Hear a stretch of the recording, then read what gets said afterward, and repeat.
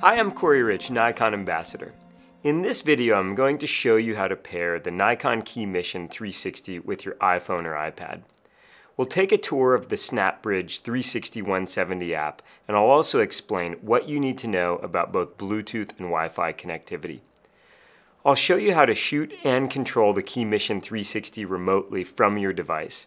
Remember, this video is specifically for users of the iPhone and the iPad.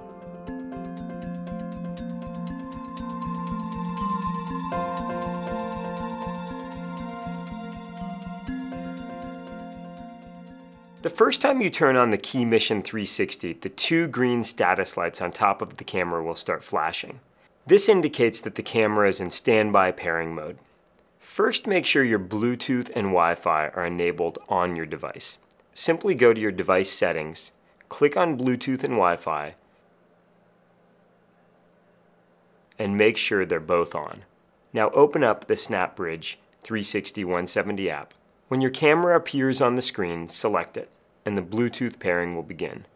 Once the camera and your device are paired, you'll be taken to the Connect screen on the app. Notice at the top of the screen, there's a Bluetooth icon. This indicates that your device is paired. There's also a battery symbol here, which indicates the camera battery's state of charge.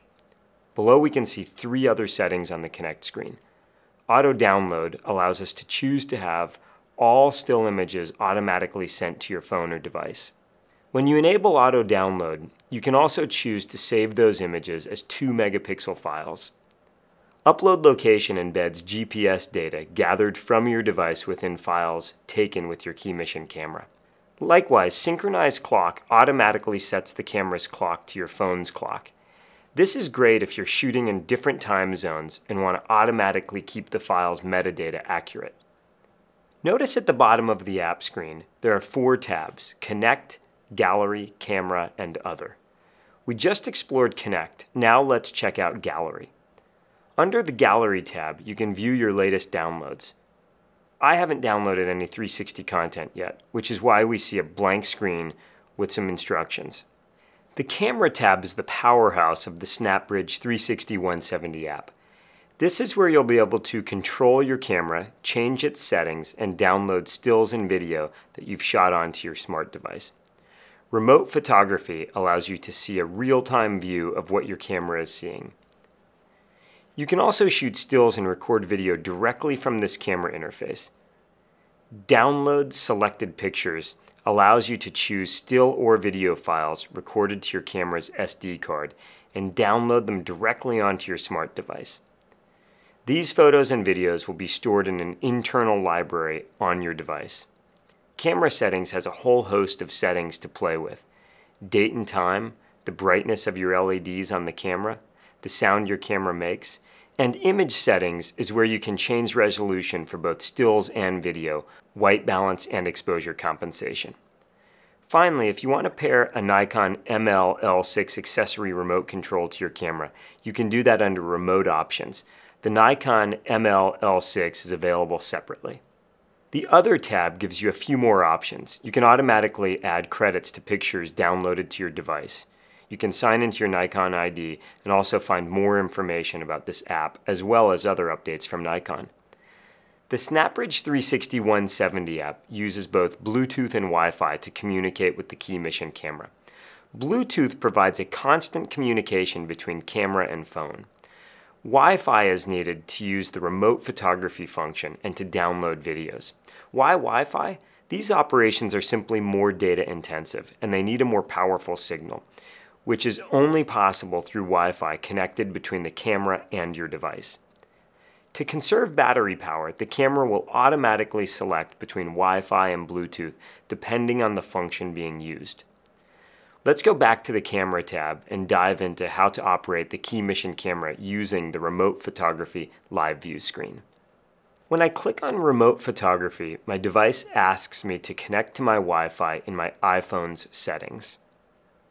After selecting Go, I'm taken to the SnapBridge app's settings page within the main settings on my iOS device. From here, I have to navigate back to my Wi-Fi settings page. I click Back, scroll up, and select Wi-Fi. Now I select the wireless network for the camera, which is indicated with the name KM360, followed by the serial number of the camera. Here I'm prompted to enter a password.